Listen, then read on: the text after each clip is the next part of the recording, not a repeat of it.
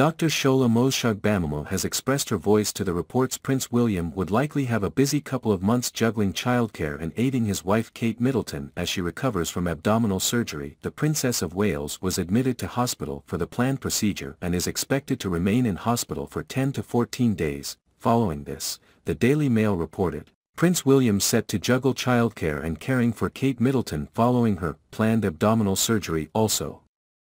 Read, Queen Camilla breaks silence on King Charles' abdication. The publication further claimed Kate Middleton is to take 3 months to rest and recover. Sharing the report on X, formerly Twitter, Dr. Shola said, "Should we clap for him?"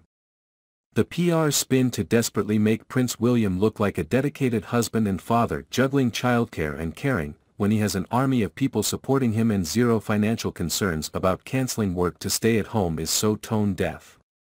She continued, most Brits juggle childcare, caring for spouse and can't afford not to work.